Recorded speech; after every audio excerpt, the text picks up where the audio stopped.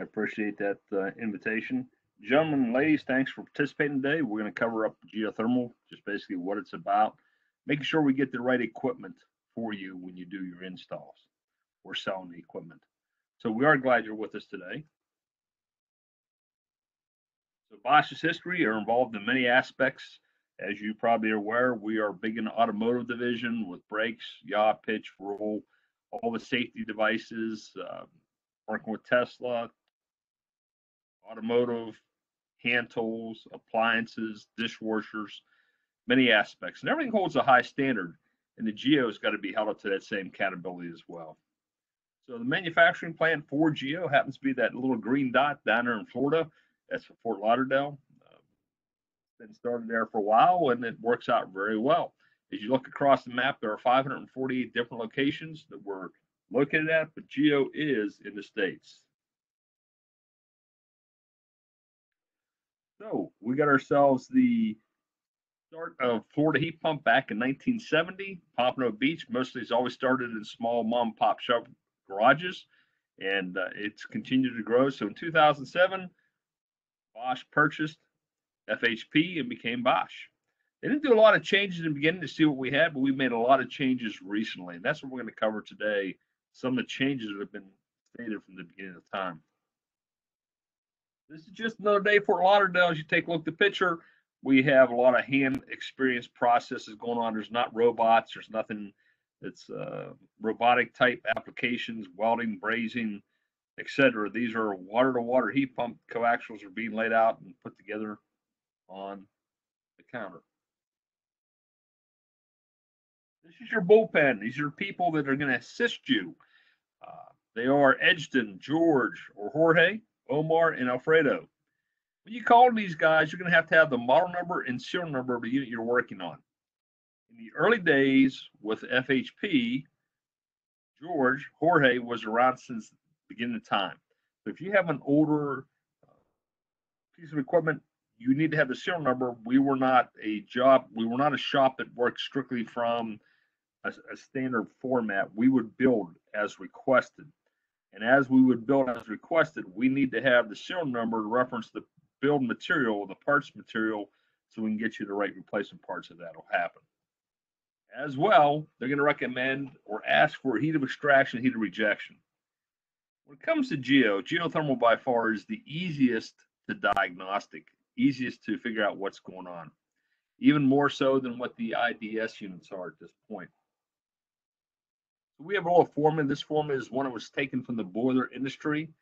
In HER, you would substitute that for BTUH, so it's BTUs per hour equal the gallon per minute times the delta T, that's the temperature difference of water in, water out, and then the brine factor.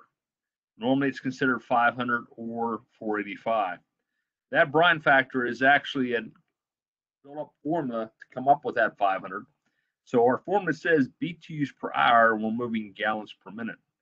We have different time factors involved, so we have to take that 60 minutes times the weight of 1 gallon of water, which is 8.33 pounds. That's how you come up with the 500. Antifreeze, the specific gravity is a little under that one. That's how we're coming up with 8.08 pounds per gallon times 60 is 485. We then shut our desuperheater off, make sure we're operating the second stage. Unit should be operating for 5 minutes, and always use the same gauges, instrumentation when you're doing these calculations. If you use 2 thermometers and that one thermometer is off just 1 degree, it'll make a unit that looks really good to make a unit that looks really bad. So that's kind of critical in keeping our processes done. Realistically, the tools needed to check out a heat pump if they have PT ports, pressure temperature ports, is going to be a thermometer and a pressure gauge or a flow tool. So what do we have? Bosch has 2-stage heat pumps, single-stage heat pumps, split systems, water to water, top of the line Premier 2-stage, and we even have some accessories as A coils, hydronic coils, and air handlers. We're going to cover most of those today. So let's start with Geo. A lot of times people say, what is Geo? Geo is actually energy captured from the sun. It's solar. It's not going after the hot rocks. We're not going to the core of the earth. And what's really interesting with geo is every day that energy field is being renewed by the sun. Every day it's shining, we're taking that energy in, constantly being replaced. You really cannot import or export that. It just happens in your own yard. We're harvesting it. This slide shows how much energy is being captured, roughly 50%. A lot of times we say, well, gee whiz, what happens if the sun goes away? If the sun goes away, we got a lot more problems in our hands than just geothermal for sure. So that energy has been around for a long time. We're harvesting it, and it does a super job. So we came up with a couple sheets. This is a geothermal made easy check sheet. What this check sheet is meant to do is when you have a request for a geo as a contractor, as a counterperson, as a wholesaler, if you fill this sheet out, you're not going to make any mistakes on getting the equipment in. If you don't fill out the sheet, there are some chances are left to be made. So this sheet consists of a couple things. We're going to take a quick look at it, and then we're going to go back to it later on. This sheet's going to have questions such as the job name, the date, the team member, BTUs, heat loss gain, heat loss, solar gain, I should say, and heat loss. We got our tonnage calculations all the way through the sheet. You can see briefly what we got. All these questions are going to be answered through this PowerPoint presentation. And our goal is with this sheet filled out, when you order the equipment in, it will come in with the right product. There will be no mistakes in that process. So that is the purpose of that.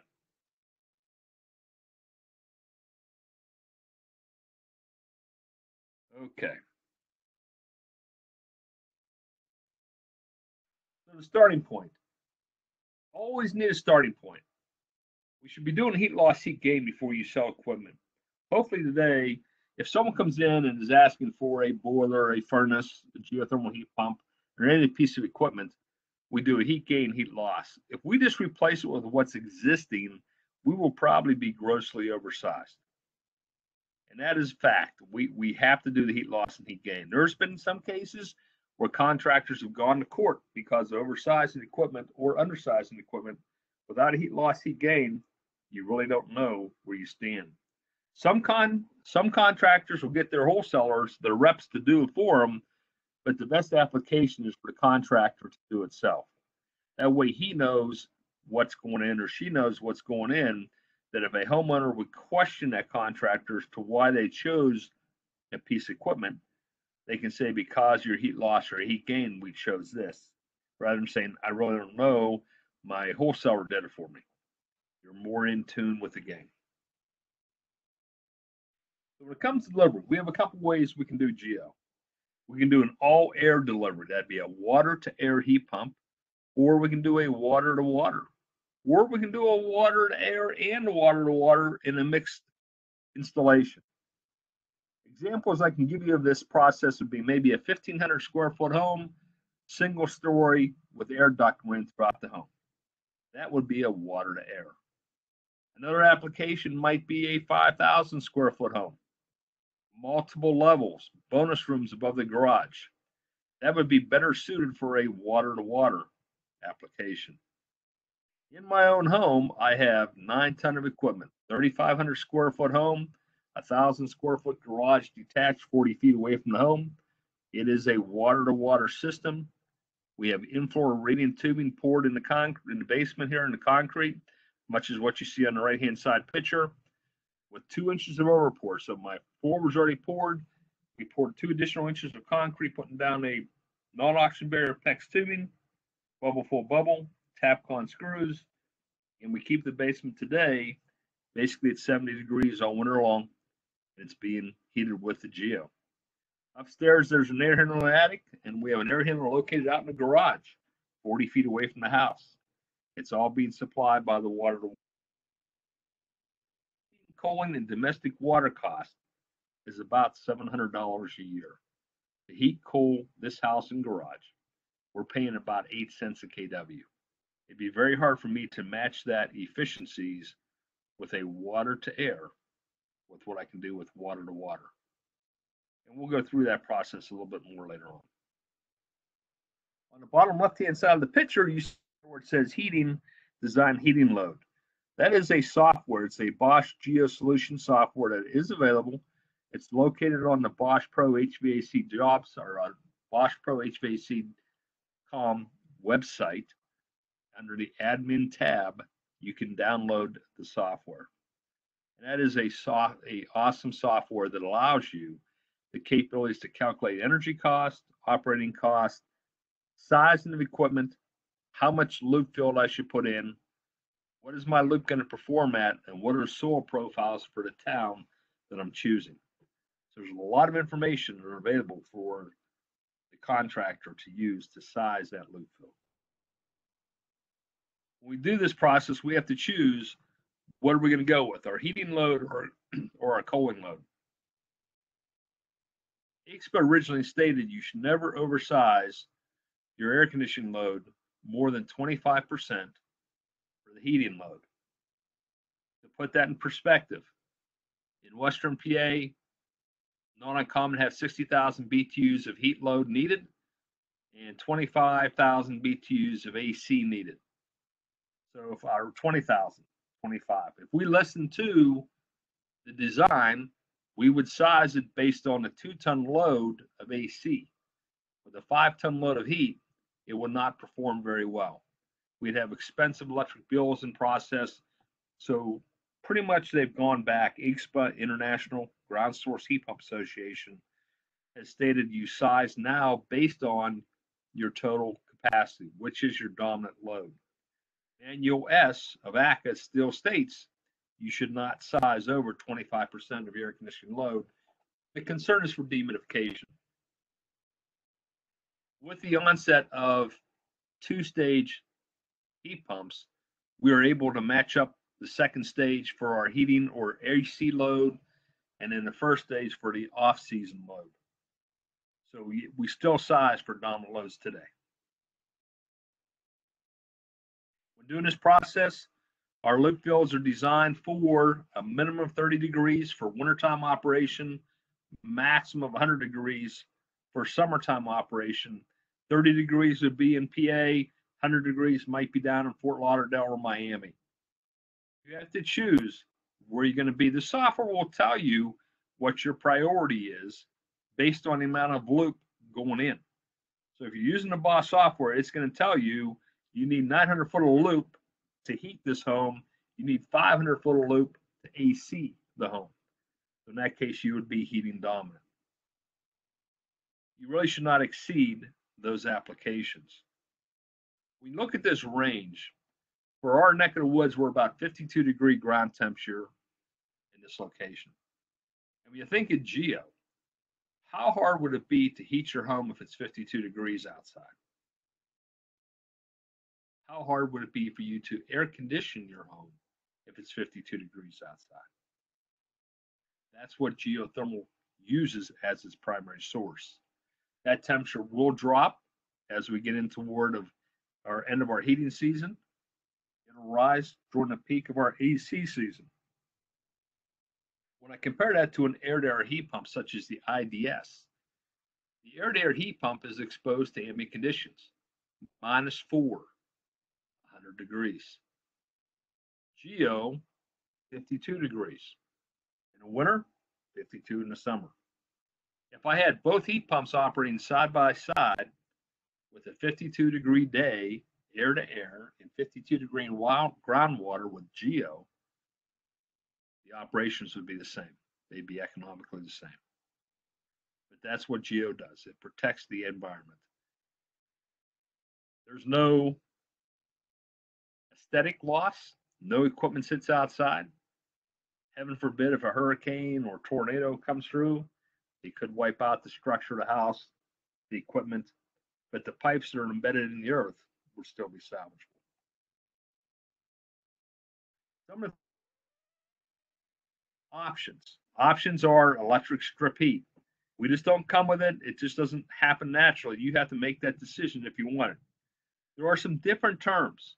We have what we call backup heat, and we have what we call supplemental heat. Backup heat is what's needed in air-to-air heat pumps.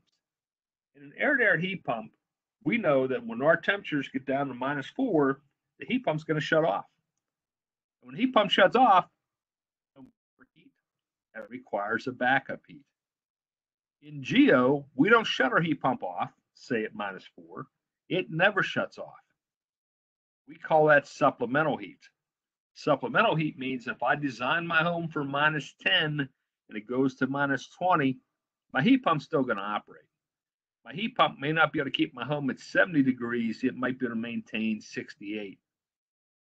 So if I want to maintain 70, I have to add supplemental heat to do that. Here again, the Bosch Geo Solutions will make that calculation for you. It tells you right now, in this case, at 4.5 degrees above zero, we'll need 5 kW of supplemental heat.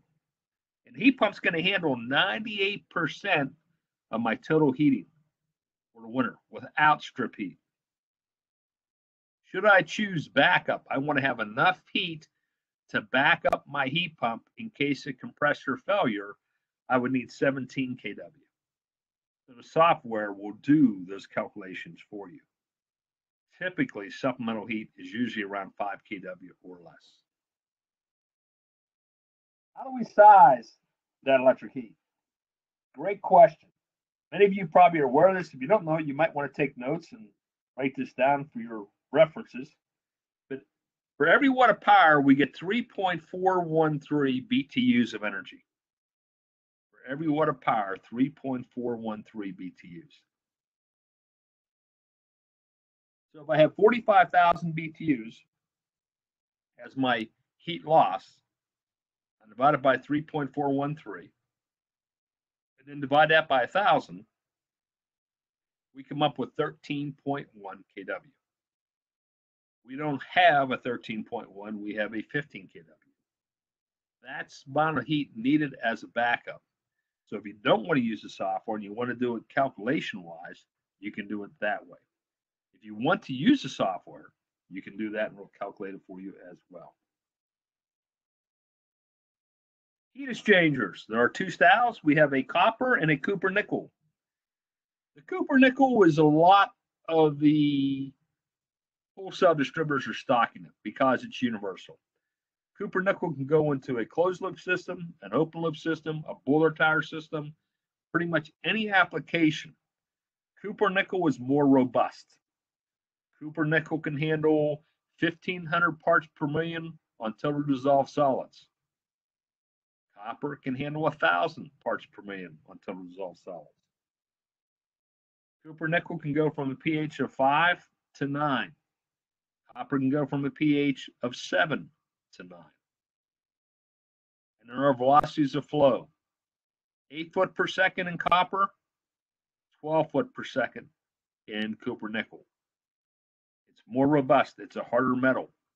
It doesn't have the heat transfer like copper, but it will last in a more harsh environment. Copper typically is a closed loop system. The best way to describe that would be like an antifreeze in the car, where it's a closed loop, you keep recirculating the same solution over and over in that loop field. All Geos should have antifreeze in them, even the ones in Florida. Realizing the purpose of that antifreeze is protecting the coaxial heat exchanger. The coax heat exchanger is a small 13-foot piece of pipe coiled up inside the compressor section, inside the heat pump in the home. When I'm in the wintertime mode and I'm pulling heat from the ground, that is the cold part. In the summertime, the cold part would be in the home. If we would lose water flow, if we'd have a problem with airflow, depending on water to water or water to air, you could have a freeze up occur and take out the heat exchanger. If the heat exchanger is ruptured, that mixes water and refrigerant together. Usually the system is pretty much scrap at that point. Not a great position that we want to be. You have to make that decision going in. Are you going to go Cooper nickel or are you going to go copper? HRP, heat recovery package. The HRP on our SM units are included. Even the SMC, which is a little more sophisticated on HRP, it makes it much more energy efficient. You can choose at what temperatures or where you want it to work at. but it is exclusive to Geo.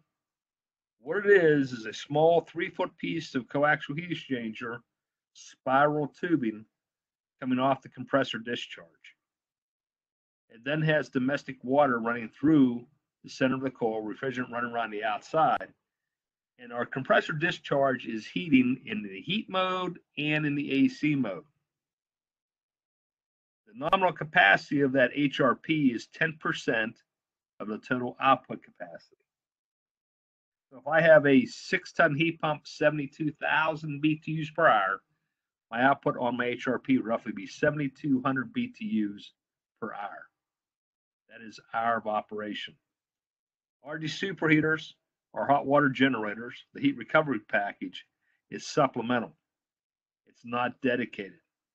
It gives you domestic water while the heat pump is running. If the heat pump doesn't run, you have no domestic water capabilities, and you need to go back to your elements. To put that in perspective, if I had a 40-gallon tank of water, I needed to heat that water up from 60 degrees to 120 degrees. That'd be a 60-degree rise. If I have 40 gallons of water, and we know the definition of a BTU is the amount of heat needed to raise 1 pound of water 1 degree Fahrenheit at sea level. So if I ballpark, my 40-gallon tank at 8.33 gallon would be 320 and change. We're going to make it 300 pounds of water. For simple math. As an instructor, we can do that. So I have 300 pounds of water, and I got to go 60 degrees. 60 times 300 is 18,000 BTUs. I need 18,000 BTUs of energy to raise that tank to 40-gallon water, 60 degrees additional, from 60 to 120. If I'm relying on my 6-ton heat pump to do that, and I'm getting 7,200 BTUs per hour, that's a continuous operation or a cumulative, I would need to be running approximately 2.5 hours that day to recover the energy in that tank to heat that water. This is kind of like the tortoise in the hare. The turtle will get there eventually. The rabbit's faster. So it's not for quick recovery. It's for the long count. And it is very energy savings. Typically somewhere between $400 to $600 a year can be realized in savings with the desuperheater, depending on your energy cost and other conditions. Water quality is a major impact. If the water quality is poor, you're not going to want to hook it up. Even though it comes with the equipment such as the SM, if my water condition is poor, do not install a fuse, do not pipe it up, and it's fine.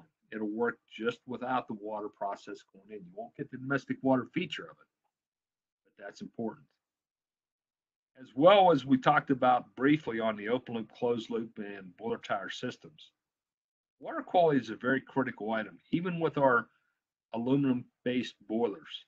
If the water quality is bad, it's going to have an effect on the heat pump. The easiest ways to take a look at that is when you walk into a structure, if you look in the sinks, you see a blue and green stain in the sinks. That is copper being ate away by a low pH water. In other words, your water is acidic. It would not be a candidate for domestic water heating, such as the hot water, the heat recovery package, hot water generator, desuperheater. It would not be a candidate for open loop as well. If you take a look at the shower head, and the shower head has a calcium, lime, scale buildup, that's considered hard water. That is also not a candidate for the desuperheater, the heat recovery package, nor is it a candidate for the open loop. So water quality is important. Sometimes when you're doing a well system and the water quality is not the best, you're better to have it brought in 55-gallon drums of water from a central plant, from a city water system. Typically, systems hold somewhere between 70 and 100 gallons of water. Realizing that if you put sandy water in that system, it's going to be recirculated from now to the end of time. And that sand will eventually eat away the heat exchanger and create a failure. One of the options available is hot gas reheat. No longer available in a residential line, but is available in the commercial line. Hot gas reheat is basically what you would see at Home Depot or Lowe's with a small dehumidifier. We have our coil on the back of the heat pump, which is the cool coil, the chilling coil. That is where we chill the air coming into the heat pump. And then right after that, we have our reheat coil or our condenser coil, the hot gas rejection coil. And what happens is we're going to bring that cool air, we're going to bring that air into the heat pump, we're going to cool it down and then reheat it back up. When we cool it down, we pull the moisture out of the air. And our discharge air is typically about 5 degrees warmer than what we come in with.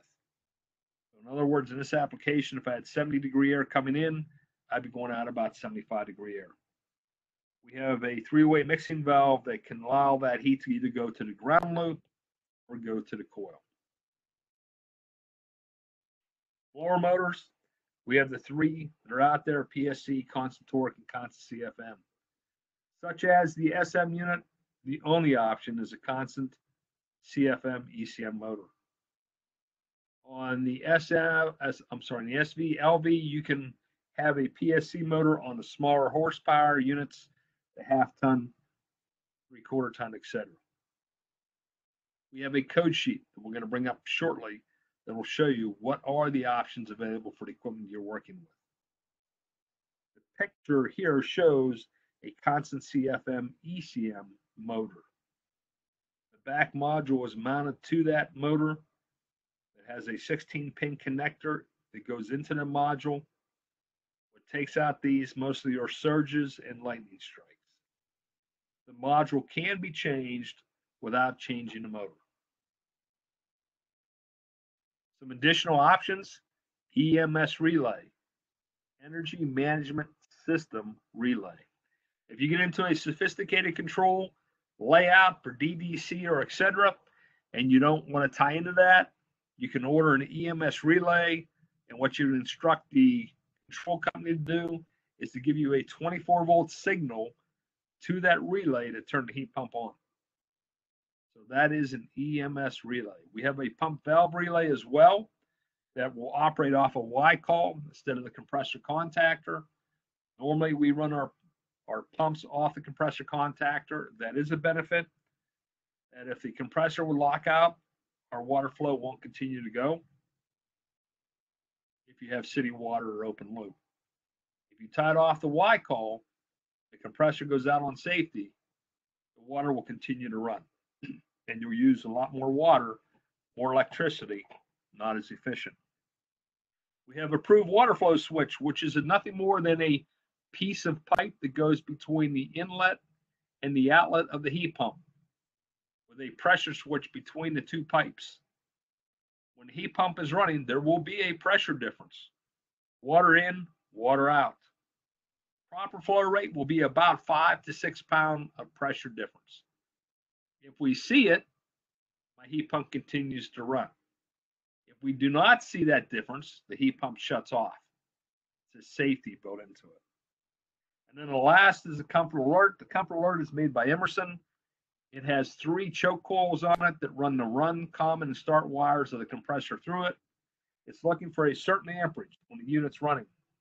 If it doesn't see that amperage, it'll trip a light to say no amperage was found on the run wire. Compressor windings open. Internal overload open. Unit has been running for 3 days continuously. Charge may be low. Valves inside the compressor defective. It does not shut it down. It does not do anything other than alert the technician to what might be going on with the system. It is self-resetting. Once the conditions clear, it'll clear the lights and go back to normal. EDC is also important, but we have that available. Smart Start. I have one of these in the home, and I will tell you it radically changes the amount of inrush current from what I've seen. My 6-ton heat pump would pull 180 amp of inrush momentarily, split second on startup. My 3-ton would pull 90 amp. With the Smart Start, my amperages have dropped to 30 on the 3-ton and 60 on the 6-ton. it takes it down to about 10 amp per horsepower, 10 amp per ton. That is a significant difference if you want to back up with a generator, if you're trying to eliminate some of the light blink. My 3-ton no longer blinks my lights. The 6-ton kicks on, there's still a momentary little bit of a light blink. 60 amps is still a good amount of power that's being pulled in. To put that in perspective with the IDS inrush is about a half amp. So that is what inverter technology can do compared to a Ultratech scroll application. Other options may be requested. Bosch can fill those options in for you if need be. We're not the job shop we used to be, but we still can do custom built stuff if there's enough volume to warrant the cost. So how do we order this unit? I'm glad you asked. Every unit has a code sheet. This happens to be an SM code sheet. We'll enlarge it so you can go through that briefly. As you're coming down the list, the first digits are SM. That would be the model. It could be an SM, LM, BP, CE, whatever model, it's going to be listed. The second 2 digits are the capacity. That is AC capacity or open loop capacity. That's not necessarily heating capacity. When you look at these numbers, if I chose an 048, an 048 will give me 48,000 to chilling, 48,000 to heating at 50-degree water.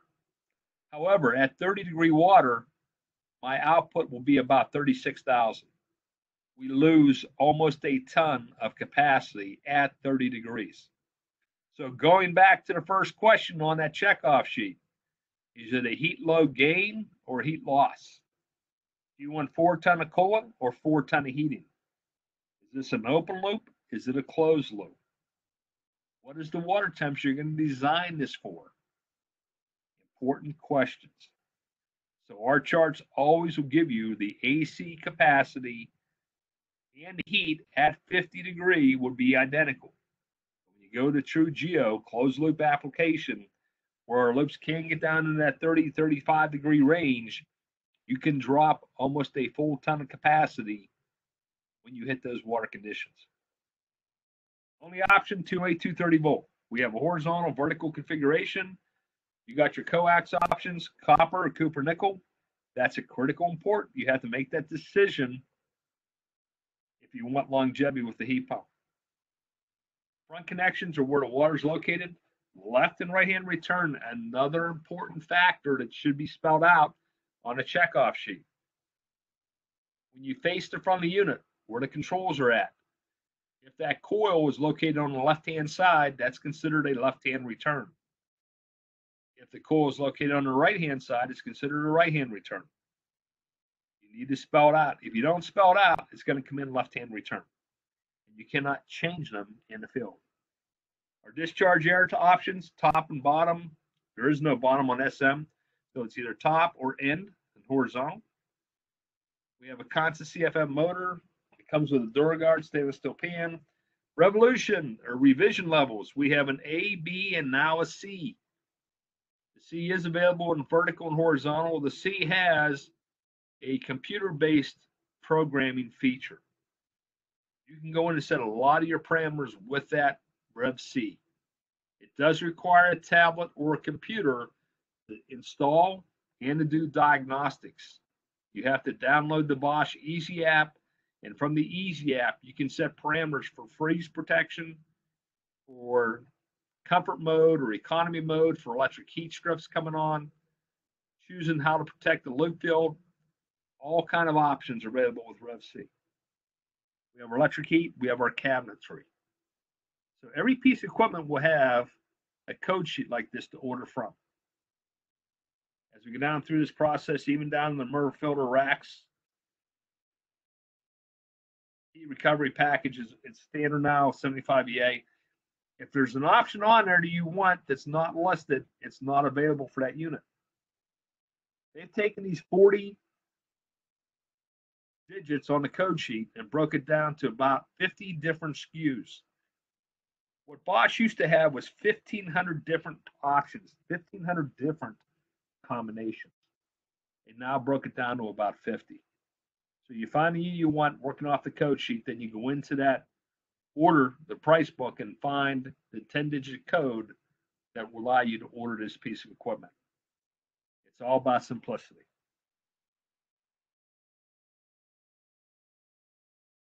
How do we bring it together? We set our check sheet beside the other one, and we start maxing up our numbers. Going back to the code sheet, the checkoff sheet, I should say. So you want to be very clear. Is it heat loss, heat gain, your sizing? If the contractor comes in and says, just give me a 5-ton heat pump, hey, we don't lose the sale. Sell them a 5-ton heat pump. But make sure you put in there where it said no load calculation was performed.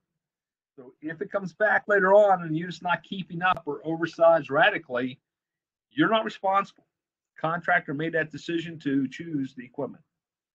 Do I want to go air or do I want to water? If I have anything other than a water to air application, a single ducted delivery system, it's probably water to water. We have a tri-blend unit.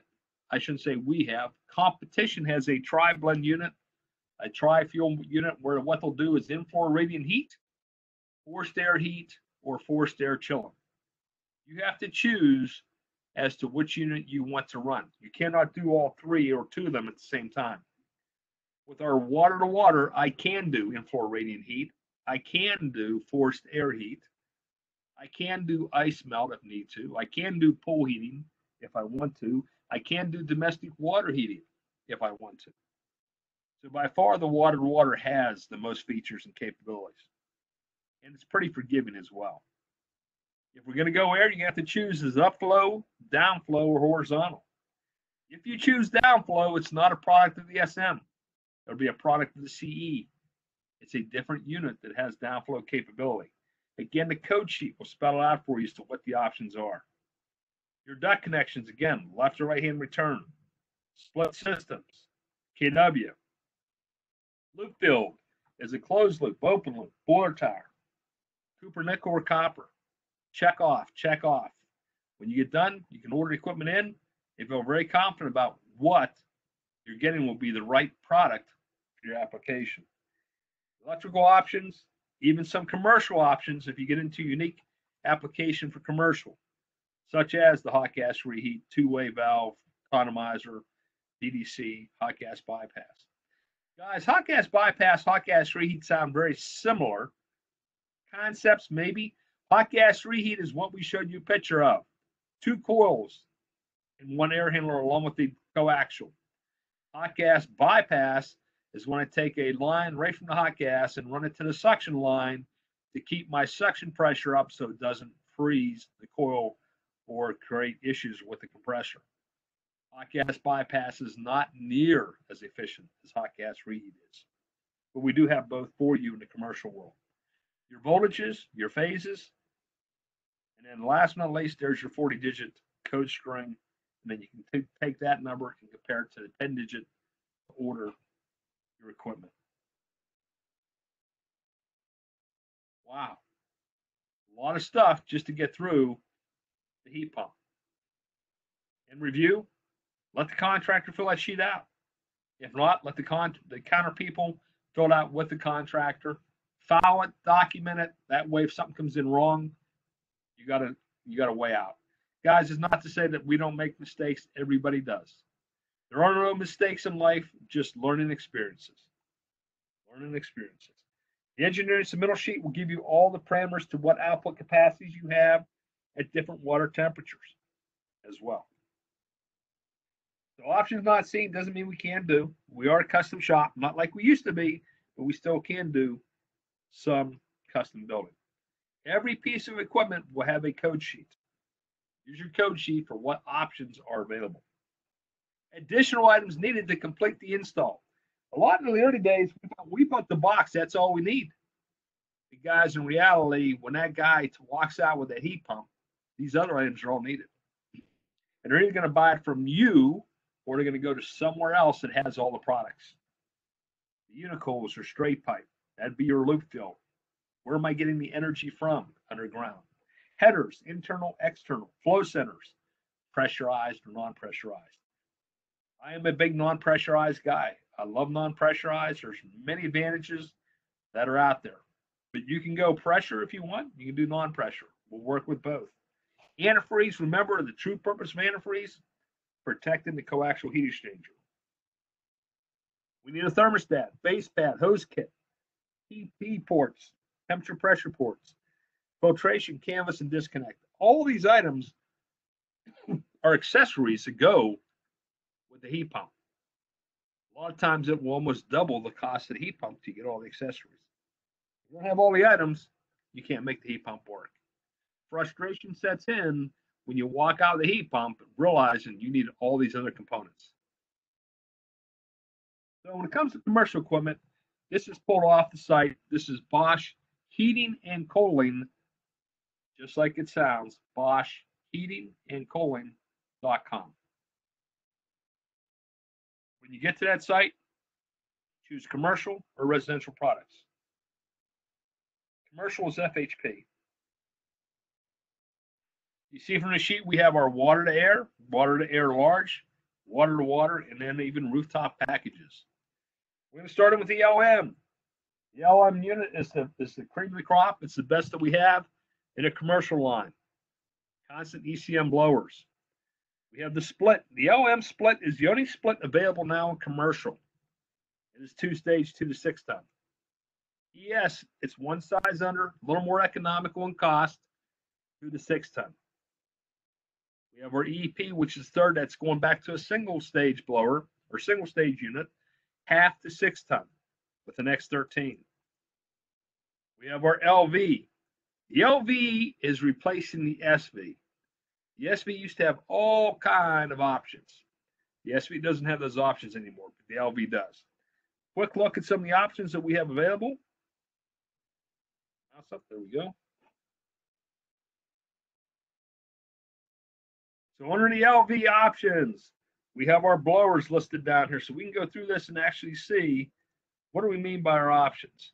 So we have our blowers. Didn't mean to move that quick.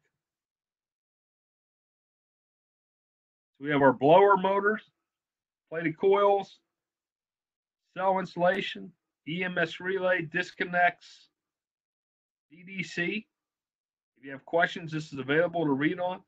Hot gas reheat, extended range, filtrations, water valves, compressor blankets, soft starts, comfort alerts,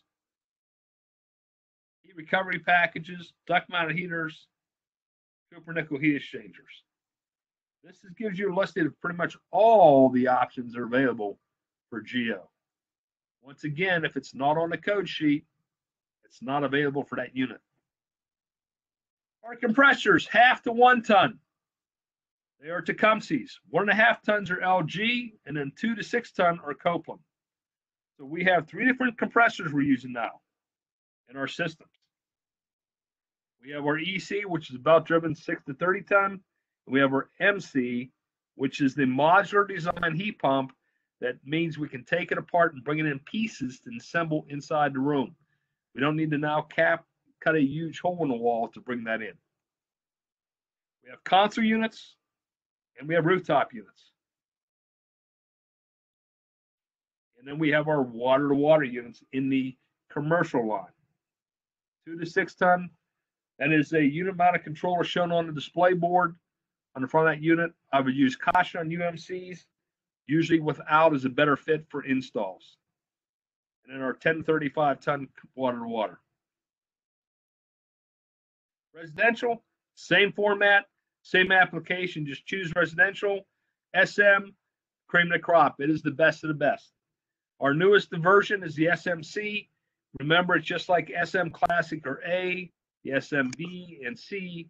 It's just the control system now is gearing up with Wi-Fi capability, but you must be at the unit within 15 feet. It's going to give you a computer output that's going to show you if compressor and pump are running, what are the temperatures of the refrigerant, water temperatures, and then we determine our freeze protection, open loop, close loop from those parameters with the app. CE, that is our downflow unit. So if you need to do a downflow, it's the CE unit. Our BP is a single stage. They've dropped that from 1 to 4 ton now. Used to be 1 to 6. It's only 1 to 4.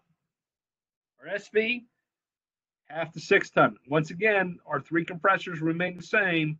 Small fractionals, half to 1 are Tecumseh's, 1.5 are LG, and then 2 to 6 are Copeland Ultratech scrolls. Water to water, 2 to 5 ton. The 6 ton has been wiped out. We do not operate 6 ton residentially. We do offer 6 ton commercially. And we have our TW12-2, which is a 10 ton. We'll call it Resmercial. More on the commercial line. It has legs on it, single pan underneath. It is a little noisier in home applications. If you're limited for size, not a lot of equipment, then you have to go with the TW12-2. The better fit would be 2 TW5 ton. How to read the serial number on Bosch equipment? The first 4 digits are plant. The second grouping is the date code. The third grouping is the warranty code. The fourth one is the counter number, and the last is the part number. The part number is a critical one, guys, gals, because that's how we know if we're having a problem with a particular stocking of TXVs by that part number. This breaks down that serial number. This is our date code, how we look at the equipment. The year, naturally, it's going to go 4. And if we go to 2020, right now, the 4th month would be 040. That chart is available by your rep if you need to have that. Last but not least, on the commercial, if we're going commercial, the big difference between residential and commercial product, it's the same equipment, same coil, same controls, same compressor. It's all about the warranty. Commercial has a 1-year warranty, or residential carries a 10-year warranty, 10-year on parts and labor. Commercial carries 90-day labor, 1-year parts. Unless I add my extended warranty purchases, which we can go 5 years on parts or refrigerant and labor if you want. It's by the 8th and 9th digit of the serial number of that unit. It requires it coming from Bosch. These are the modules that are available out there that we'll offer for you. If you have a desire to go into more, we can bring them up in an individual training. We get ourselves back out there doing the training from the webinars. I thank you for your time and attention. We're going to have Lane open up that for questions. We'll try to get a couple of these questions answered up for you.